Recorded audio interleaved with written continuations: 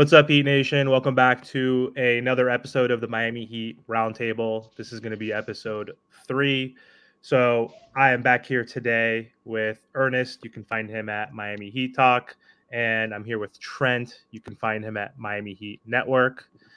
So excited that we're going to start doing this again more on a weekly basis. We've done 2 of these videos now. So we want to continue to do this. And we're going to call it the Miami Heat Roundtable. So we want to talk about a few things today specifically. So let's talk ball, y'all. Let's get it. So Let's go. Off we go on another Miami Heat adventure. Let's roll. yes, sir. So last night, interesting game, huh, fellas? So the Miami Heat beat the Brooklyn Nets on the road 96-95 in a dirty, awful, offensive game. This was a game that was in the mud, which the Miami Heat are good at, right? We're good at Yep. these games apparently, but this was like an old school 90s game where it was all about the defense, but also just the inability to score. Can you imagine in this day and age, this type of basketball, the Heat played an overtime game, their first of the year. We're 1-0, which is good, but we couldn't even break 100 points. So ugly game, but also ultimately beautiful because all that matters is that we won, right? So it's frustrating, but a win's a win. So interesting to hear your guys' thoughts on last night's game. So the Heat basically scored 31 points in the first half. Unreal. Luka Doncic in the last month has probably scored that in a half 2 to 3 times. I've seen that recently. So 31 points in the first half, 37 in the third quarter. That was actually our golden quarter. They had 37 in the third quarter alone. So this game was wild, went to overtime. Crazy game, shot like shit. But Ernest, just let me know what your thoughts on the game was last night. Awesome, because it doesn't only show the fact that we have the will to win. It shows what we've been seeing all along is that even when we're down, even when we're injured, even when we're hampered, we still find a way to win. You know, when you say injured and hampered, well, Jimmy played. Yeah, but our star for the season, Jaime Jaquez, was out. You know, Kevin Love was out. So they're always finding ways to win. And it's like you said, it was like a 90s style game. This was very defensive minded. There was a lot of reasons why we should have lost. You only get 18 points from your bench, but we find a way to win. You know, even though we're down by 5 with a minute left, we still find a way to win. We're down by 16 in the second quarter. We still find a way to win. You know, and that shows me why I feel this team is a contender because of games like this, which we normally lose. We're turning around and winning them. Yeah, I mean, these type of games for the Miami Heat, let's talk about the first half real quick, right? That was embarrassing, right? It was just embarrassing, and this is why it brings to my point of our first episode when I said we lost the championship because we didn't have enough scores on our roster at the end of the day, right? And these are one of these games where Amir literally said we had 31 points in 2 quarters. You know how embarrassing that is? That's embarrassing. At the end of the day, we got the W, of course, but I'm always going to criticize my team because I'm not going to always be positive. Oh, we got the W. There's a lot of work we got to do, right? Yep. But 31 points, like I said, is just unacceptable, and this is why y'all. I'm on this channel or this Miami Heat Roundtable. I'm going to be the one with Tyler Herro. Where was he until the end? He stepped up. He hit those back-to-back threes and stuff like that. Hit that clutch shot to bring us down and stuff like that. We get that. But in that first half, the inconsistencies to me is just it's right there. We're looking right at it. And it's so frustrated to me because this is constantly going to happen. I bet you next game he's going to go for 10 points and the next game he's going to go for 50. That's just what Tyler Herro does. That's inconsistencies. But more on the positive side, we see Jimmy's first game back, and he looks incredible, right? He got some time off, put up some big numbers in 40 minutes coming off injury. You expect a little bit less minutes, but we need him out there, right? 31 points, 4 assists, and 5 rebounds. So I'm definitely excited about that. And we talk about this all the time. When Jimmy's out there and he actually wants to play, who can really stop him? I don't know if y'all have noticed. Have y'all seen the All-Star votes and stuff like that? I think I sent it to y'all. And I said, why the hell is Jimmy in top 4, top 5 voting? He hardly played, and when he does play, he's not really doing to be in those votes. Don't get me wrong, I think he should be in an All-Star game, or maybe not. I don't know what y'all think, but that just showed. It's I don't know. Yeah. No, I mean he gets those votes, bro, because he's that popular. Like what he Yeah, did in the finals, what he's done in the playoffs, he gets those votes because just people are naturally drawn to him. Like these are fans' votes. So, and he has the respect. Like what yeah, he's done the last few years with this team, he's gotten the respect of the people. That's why I think the votes are there. for sure. So, looking at this team, right? We shot 8 for 31 at the 3-point line. That is 26%. That's not Yeah. pretty good, right? At the free throw line, though, we was pretty solid, right? 22 for 25, 88% as a team. And so, like you said, these are one of these games where we thugged it out. We got the dub, we got the victory by 1 point. And these games matter because how close Eastern Conference is right now. We need these games. And what's our record against the Nets right now? Because I know we played them 4 times. 2-2. Yeah, I know you top of your head. 2-2. 2-2, right? So if we would have lost this game and somehow the Nets come back, like remember last year, they were super. They were in our way. The Nets were in our way last year. So and even though the Nets are, they have not the greatest record this year, but they can always turn around. Look at the Utah Jazz. I mean, I think they're 12-2 in their last 14 games. I know that's in the West, but teams turn it around. So this was a big W, especially seeding wise. Record, at least we tied it with them. And my last thing I gotta say about this Heat team, man, is that Kyle Lowry is fucking garbage. I'm sick and tired of this dude. So I don't mean to swear, but I can't stand Kyle Lowry. I actually made a video on it, and I'm hoping it's true. He's on an expiring deal. Expiring deals mean a lot during this time. We can get something good out of this because a lot of teams want to free up cap on their end. So hopefully we get the fuck out of here. And another player who we're gonna talk about buyout candidates later in the video. Get Thomas Bryant off my team. Get him off my team. Get him out. I don't want him no more. And I know a perfect player who can replace him. And it's not the same position.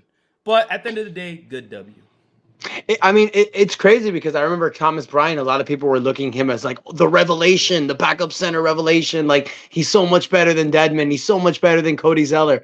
And that was in the preseason. And then people just figured it out. He's trash on defense. He's not as great as people are saying. There's a reason why he was traded from the Lakers. There was a reason why he wasn't brought back by the Nuggets. I'm thinking that he's just, okay, a big guy. He has 6 fouls. Go, get him. But, you think he could be better. He's not. But, we have the revelation in the backup center in Kevin Love. I think Kevin Love is fine as the backup 5, but we still have that hole. Like I still feel that we have that hole at the 4. Like we've been starting Nikola Jovic the last 6 games. He gives you 5 points, 19 minutes. I think he's doing fine. It's a nice little Band-Aid for the position right now. But in the playoffs, we need to decide, what are we going to do? Is it Haywood Highsmith? Is it Caleb Martin? Is it Nikola Jovic? I don't think any of the 3 are the answer. Caleb Martin's the best option, but if we really want to win a championship, it's what are we going to do there? Who's going to fill that hole? It depends on the matchup, though, as you've mentioned, because we're the deepest team in the NBA. As long as we're healthy and have access to these types of players, depends on who we're matching up against. Like against the Nets last night, they have a small lineup as well, right? Claxton's like kind of like Bam, undersized center, 6'9", 6'10", and then they're playing Finney Smith and Bridges and Cam Johnson and all those dudes. Like what's his name? What's the dude off the bench who played like shit last night? Not Cam Johnson, but Thomas. Is it? I don't know. They be starting him and then benching him, so it's weird. Cam Thomas. I know Cam Thomas. Yeah, Cam Thomas. Yeah, Thomas. So they play undersized too. So like it depends on who we're matched up with against. But yeah, to your point, like Jovic, he's fine. I'm happy he's in the rotation, getting some experience, but he's still raw. He's going to be inconsistent. He's going to have a game where he's getting 15, 8, and 5, and he's going to have a game like last night where he only, has a few points, but the playmaking's there. The speed of the game is slowing down slightly for him. He's turning over the ball less. So he's good. But in the come playoff time, he's not going to be an answer to your point. And Caleb Martin, Haywood Highsmith, good. Swiss Army knife type dudes, but they're 6'4", 6'5". And, we don't want to get pounded on by the teams that are bigger. Like even in the East, like if we play like the Cavs when Mobley comes back and they have Allen, Milwaukee has a bigger front court with Giannis and Brook Lopez, Boston with Horford and KP. Like, so you're right, man. We need to figure out like who's going to be like that starting power forward or even backup power forward that can come in. So I want to say something, right? I think I brought this up last episode. You wasn't here, Ernest. I'm willing to trade Caleb Martin. I'm actually willing to trade that dude. And the reason why I'm willing to trade him, it depends, though. I'm not willing to trade him just to trade him. No, I'm not willing to do that. But if we have to package him into a deal to get us a better team and us a star player, I'm willing to do it. Mhm. Because our mayor brought up a good point. We're not extending him at all. I don't think we're doing that, right? So let's just try to get something out of it. Caleb, we all know what Caleb, man. He outplayed Jalen Brown in the playoffs this year, unfortunately, dealing with injuries and stuff like that. He's still a good player, but if we have to give him up, during the offseason, people are like, he's untouchable. We can't give him up. We can't give him up. Right now, if we have to give him up for Donovan Mitchell, I'm for it. So I'm willing to do that. I think we still got, like you said, Hayward. I want to play Haywood Highsmith a lot more. I don't care. I get it. Plus minus is it's important. I mean, you can't just be out there getting plus minus 30 and you're just making your team lose out there, making your team worse. But I like him. I personally like him. He's a little bit smaller body, but he's improving every day. And so if we can get a star player out of this, I'm willing to trade Caleb Martin. I've said this so many times. I've just said it in my channel. Yep. I think I've even told you guys. I'm at a point right now where I don't think we need to make a trade. I love this roster as is, but I'm a realist. I understand where we have holes. I know the starting power forward position is shaky. I know the point guard situation is raw. I think Donovan Mitchell is the guy. It's the home run hit to make a trade for. I just don't think it's going to happen this year. Cleveland, they're tied for fourth. I don't think they're going to make a trade. If it happens, it's because it happens in the offseason or because Donovan requests a trade.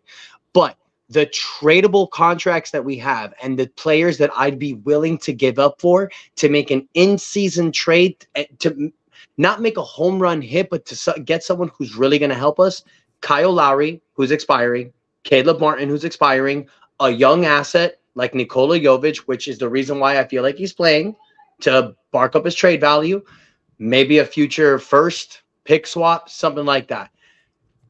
Those are players that I'm willing to trade right now, this season, to get us a player to help us win. Am I saying we can get a Donovan Mitchell with that trade? Absolutely not, because Cleveland's going to want Tyler Hero. And if that's a possibility, you do it for a Donovan Mitchell. But it's like I mentioned the last time we did this, you guys. DeJounte Murray is perfect. Is the perfect option for us to make a trade for a Kyle Lowry and a Caleb Martin. If we're able to swing that, it's not likely. You got to make the numbers work. Andy Ellsberg is the great numbers guy. But those are three players that we have that I'd be willing to trade. I don't want to trade Bam. I don't want to trade Jimmy. I don't want to trade Jaquez. I don't want to trade Hero if we don't have to. Like I've told you before, like Trent, me and Trent are on the same page. If it's getting Donovan Mitchell, trade Hero. But if you have to trade Hero for DeJounte Murray, I wouldn't do that. I don't see a point. There's not a real upgrade there. So it's really depending on the right piece, I feel. Yep, and we also mentioned this too, the last video when you weren't here, Ernest, that I don't think the Hawks would want, if they're trying to gut their roster, get rid of DeAndre Hunter, Capella, Bogdanovich, Murray, and keep only Johnson and Trae Young, then they wouldn't take Tyler anyway because they're getting the same contract back roughly for DeJounte. So exactly, I think they want to experiment with people at different positions and let Trey be the star in the backcourt. But let me ask you this real quick, though. So I'm going to name a few players, and one, Murray is one, of course. Another player, Terry Rozier. Let's just start off with those two guys. So initially, if we're going to have to trade for them, because those guys both signed big extensions, I think Rozier has like 2 or 3 years left on his like $100 million deal or so, making $25 million. Would you be willing to trade Jovic in any of those deals as the sweetener to get either one of them? Because right now it has a Kyle, a Caleb. I don't know if a pick's going to be involved, but if they're asking for a young piece. But actually, I have this note. Let me actually – I just saw that the Hawks have said for Murray – I've seen 2 reports. So one is either a young, good type of player, up-and-coming type of player, like a Jaquez, let's say, which we're not going to do, and a first-round pick, or just 2 first-round picks and whatever that can match the salary. So what are your thoughts? Would you be willing to trade like Jovic as that young piece, or would you be willing to give up like the 2 first-rounders? Go ahead, Trent. So personally, what I'm looking at for Miami at this point, I'm willing to trade Jovic. I mean, I've been willing to trade him. You know what it is? I give up on young players too quick, and that's a problem with me. And I'm just going to bring this up real quick. I was one of LaMelo Ball's biggest haters, and now look at him. Look at him. He's a baller. He's a really, really good player. So I'm always gonna regret this. But my problem is if I don't see you providing for our team as soon as possible, like Amy, whatever his damn name is, I can never pronounce it. I want you. Yeah, I don't want you on my team. Unfortunately, that's just kind of how I look at it. I know it's not the right way at all. I really know because it takes time for developing these players and stuff like that. I just look at Jimmy Butler's time. I look at he's getting older, and I want to win a championship in his era. Right? That's what I want. So I'll do whatever it takes. If we have to give up Jovic, I'm willing to do that. So a player that I would want to do this with, if we're gonna get DeJounte Murray, right? They're looking to package a deal. I don't know if you said this, but they're looking to package him with somebody. A player that I'm looking at is DeAndre Hunter. DeAndre Hunter is 6'8". He hasn't played much this year, but he's a 6'8", averaging 15 points a game, shooting 40% from the three-point line. If we could package him and Murray together, I would be super, super excited because he's known as a 3-and-D guy. He just has health problems. That's his thing, and that's a big thing. I know we already have enough health problems with the Miami Heat. We already got enough. But bringing those two guys in, I would honestly love that. And I think DeJounte Murray's going to go for cheap. I really, really do think he's going to go for cheap. Hopefully the Lakers don't get it because the Lakers are actually in talks for him right now. So that is a little bit concerning to me. Yeah, they want Reeves, though. I don't know if they're willing to give up Reeves, but fuck Reeves. I'd give up Reeves for DeJounte Murray in a heartbeat. But so yeah, I like the Hunter piece, too, because 2 years ago, remember against the Hawks first round, like DeAndre Hunter had some games, man. Like, he busted us up. All right. Yeah, so that actually works. I'm looking at the numbers right now. DeJounte Murray, his contract goes up next season. It's similar to the Tyler Hero, but he's making $18 million this year. With the DeAndre Hunter's 20, that's $38 million. Kyle Lowry makes 30. Caleb Martin makes 6.5, 7. Yep. And Jovic is like at 2. So all we need that actually works. You just grab a salary filler from Atlanta. I don't care who. Take one of these Chumanacos and then just release them, whatever. And you make the trade work. Miami's probably going to have to throw in a future first-round pick, maybe a pick swap. So technically, that's 2 first-round picks. You got the pick, and then you got Jovic. They have Jovic to build for the future. Jovic is a piece. That's the reason why the Heat are playing him. They're playing him so teams can see what he can do to bring up his trade value. When a team is blowing up, they want 3 things. They want expiring contracts to fill up the void. They want a young asset, and they want draft picks. Miami can give them all 3. And the reason why I feel the 3 of us keep kind of surrounding around the Hawks like vultures swinging down, ready to just pounce and kill, it's because we know that Atlanta's basically quitting. And at this point, that's where Miami, they're terrible sellers, but they're great buyers.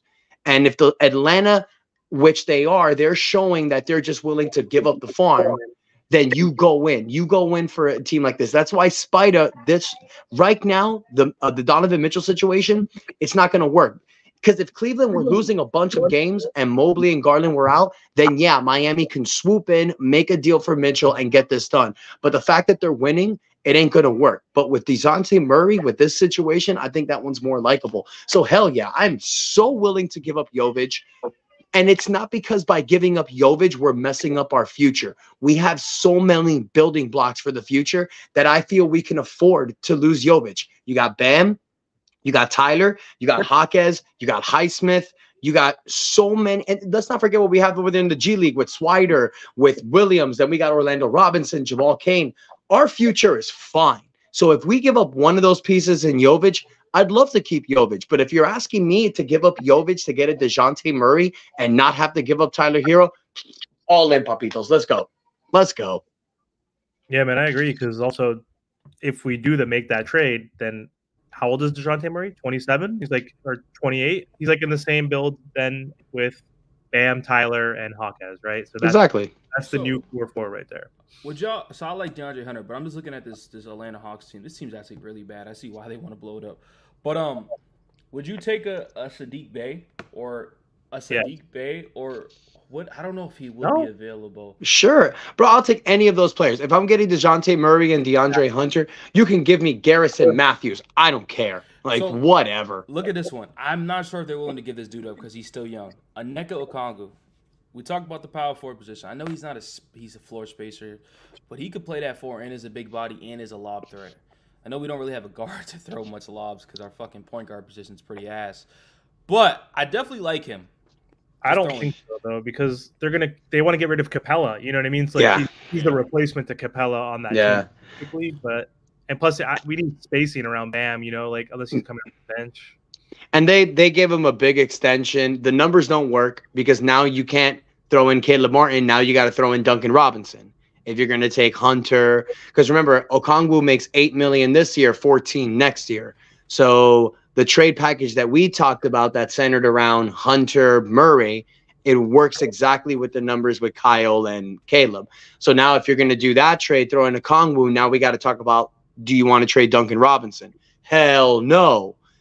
Like I said, if we're going to we don't have to make a trade, but if we're going to make one, it's because it's going to benefit us. I don't want to trade Duncan. I don't want to trade Tyler. I don't want to trade Hawkes. Nah. For sure. I just like to. I'm just throwing because they're in a fire sale, so I'm just looking at their players on their team right now. Yeah. Yeah. You wanna? Oh yeah. Let's switch gears real quick. Because Trent, you said you had a Thomas Bryant buyout candidate replacement in mind. So buyout market, right? So we don't want to go over the second apron necessarily with even a player like a DeJounte Murray, right? It's not necessarily guaranteed that we're willing to take on his contract. We didn't want to take on Beal's contract and players like that we didn't think were going to be the whale that put us over the top, like a Donovan Mitchell, Damian Lillard. Those guys were worth going over the second apron. So buyouts are perfect because guys are on their last year of their contracts that are expiring, and they usually sign for the veteran. Kind of like K-Love.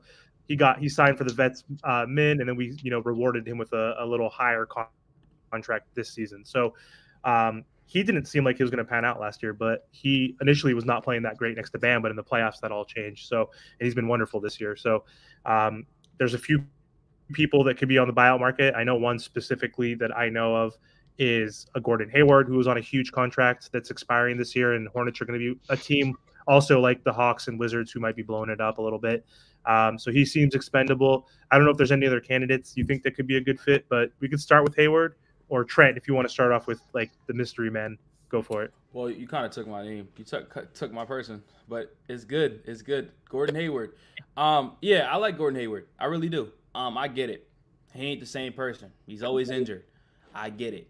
But when we're talking about buyout candidates, let's not forget, great players are not going to get bought out. Like, that's just not the NBA. That's just not going to happen. So if we are going to let go of Thomas Bryant, who we don't really need because Kevin Love is playing that position perfectly fine, why not bring another scoring threat? We need that. I'm not saying Gordon Hayward may play a big part. When you do buyout markets, it's always going to be 50-50. They can play really, really good or they can play really, really bad. The best thing about it is we don't got to worry about it because his contract's expiring. We'll let him go as soon as the season's over. So that's the point of a buyout. And when Gordon Hayward's playing, he still is averaging damn near 15 points a game, shooting 36% from the three-point line. Why not? Like, why wouldn't we not go after that? And Gordon Hayward almost signed with us. He almost signed with us. He knows about our Heat Nation, Heat culture. He's not a great defender. We get that. He's always injured, like I said. And there's a bunch of probably more cons than positives for Gordon Hayward. But you're telling me, who would you rather have, Thomas Bryant, Gordon Hayward? I'm taking Gordon Hayward any day just because of the fact that we already got the backup position and Thomas Bryant's hardly playing this year. So I would love a Gordon Hayward on my team. I wouldn't mind it. And he could be one of those dudes who surprise us. You know, injury comes down. We all know he's a veteran in this league. So we all know injuries happen. He's a veteran in this league. He can step up and pick up right away. So I would love a Gordon Hayward on my team. Hornets, they're terrible, and he should have been gone off that team like the last 2 years. Let's be honest, but you know. Yep. Do you think we'll be able to attain him though? Do you think he'll see us as a good enough contender? He hasn't won a championship. Who was that? Was it LaMarcus Aldridge a couple years ago, like that we thought we were going to get, and like a couple other buyout candidates like the Kevin Loves that we thought we were going to get that would help move the needle, but they signed somewhere else ultimately. Do you think I think on the Nuggets, could you imagine the Nuggets signing him, dude? That'd be a dope signing for them. The Celtics, I think Ernest mentioned in a video today, they have Brad Stevens, his old coach from college, and in the NBA, he played there and unfortunately broke his leg on the first play of the game that season.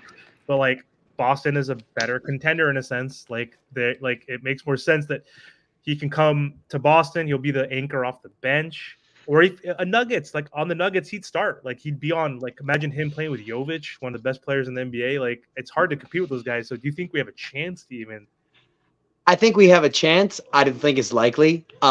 Just for all that you said, Miami, is not going to give him the same opportunities that these other teams are going to give him because we have so many wing players. So if you bring in Gordon Hayward, it's like, okay, now you got to share time with Jimmy, Josh Richardson, Jaime Jaquez, Caleb Martin, Duncan Robinson. So he's going to be the sixth wing player. He might start some games. He make him off the bench. Boston is the perfect fit. He's going to go to Boston. If he gets bought out, he's going to go to Boston. It's just writing's on the wall. I agree with y'all. And this is mean. This is kind of messed up on my end. But maybe he looks at our team like, bro, this team's always injured. Like, let's just be honest. This team's always injured. So, like, yeah, Boston may be a good fit. But if we're going to talk about playing time, I promise you when the playoffs start, on the Celtics, Gordon Hayward's not playing. I just know. Well, I mean, they have no bench. They have no bench, so I think he will. They don't have no bench, but they're going to give Gordon Hayward the first series. They're going to see how he plays. I watched. Yeah. They're going to see how he plays, and they'll be like, yeah, nah, I don't. He's not going to play too much. So maybe I'm just being biased. Maybe I'm just being biased, and I want him to my team. Oh. It is what it is. But I'm just saying, Miami's always injured. So if you're gonna get opportunity, you could get opportunity in Miami. Yeah. Let's just be honest. So. Oh yeah. 100% agree. I'll give you guys mine, and I mean, I'm going to be totally out of left field here. Yep. There's some great likely names. You know, PJ Tucker is an obvious name, but I don't want PJ Tucker on this team. But there's a guy that I'm looking at, and I'll be like, why not? Danilo Gallinari. Dude was just traded to Detroit. You know he's going to get bought out. He played only 5 minutes. But look at these numbers. In 26 games, in 14 minutes a game, he's averaging 7 points, 3 rebounds, and 3 assists. He's averaging 31% from 3. In his career, he's 38%. But he's 6'10", 240 pounds. That's another big player to give Spo to play with Bam, Kevin Love, possibly flip around that 4 rotation with Caleb Martin as well. Dude can hit shots. He can space the floor. He's a big body. He can rebound. He's not greatest defender, obviously, we know, but I think what he can bring 15 minutes a game, that's a guy in the buyout market because he can do for us what Kevin Love did last year. And like I said, that's bringing another big body, which in my opinion is someone we need. Something we need, excuse me. Yeah, I think he could help with spreading the floor, obviously, maybe getting a little hot off the bench, playing, what do you think, 10 minutes a game, 12 minutes a game, probably? 10, 15, yeah, because, you know, Bam plays like 40 minutes a game in the playoffs. Yeah. Yeah, I mean, not bad. I don't know if it's going to move the needle necessarily like a Kevin Love luckily has done for us, just because he's on the wrong side of 30. He's 35, just coming off like that ACL. Like, he's literally, like, can't move. Like, that dude is in quicksand, you know? Like, he can't. 7 points a game for 14 minutes. I don't think that's that bad. I think it's all right. I think it's like you said, he's not going to move the needle, but, you know, he can give us some good games, I feel. He's still capable, I'm sure. He's still a bucket. He could probably get us, like, 10, 12 points every once in a while off the bench, depending on how many minutes he gets per game. But, I mean, he would be more of a reliable scorer than, like, a Jay Rich type of dude who's inconsistent, or Hayward if he's coming off the bench, because he was a former scorer who could average, 18 points a game when healthy.